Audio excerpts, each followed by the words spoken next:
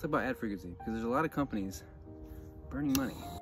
Ad frequency is wildly misunderstood. It's super important, yet a lot of companies just look past it or don't even know what to do, or just run the same ad for 11 months in a row and think that it's working well.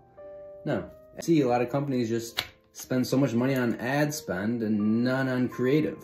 That really hurts because a lot of times the ads also suck and the ad frequency is really high, so you're basically just hitting your audience in the face 50 million times with a bad ad. Ad frequency matters. It has to be a part of how you advertise. If you don't look at ad frequency, your buyers will look at the same ad for 11 months and they will start to despise you. Now, I do think there's misconceptions on ad frequency because a lot of companies look at it on the audience or campaign level.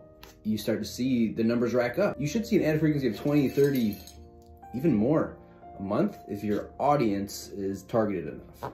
Problem is, that's not what you should be optimizing towards. Campaign audience level frequency should be high. The ad frequency at the ad creative level is what matters.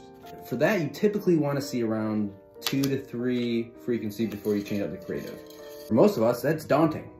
Here's the thing, you don't need brand new creative or a brand new video or need this huge production. This could be as simple as headline change, description copy, call to action, a woman versus a man in the image.